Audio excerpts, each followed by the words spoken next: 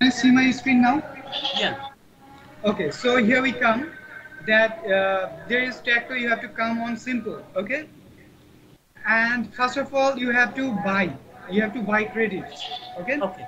Okay. so you can see our current credits is 63, but you can buy with $25 100 credits. Okay, if Okay. you invest $45, you have 20 credits. So it's depend on your order.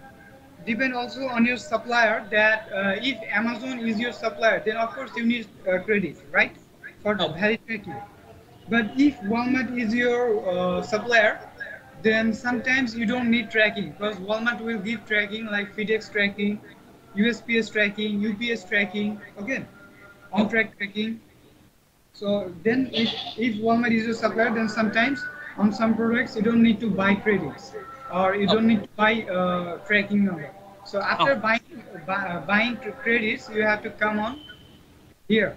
Then you have to choose that. So suppose you're sitting on USA, so you have to choose that you want FedEx, UPS, or FedEx or UPS singly. Okay, so we choose FedEx, and you have to give here the destination city.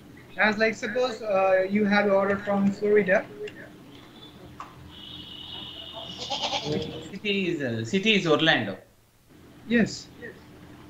Until then, okay. Okay. Then you have to click it like that. You have to Okay. you can select a average estimate date range. You will see something like that, and you just have to copy the tracking number, and you have to paste it on your Walmart server account. Okay, so I'm going to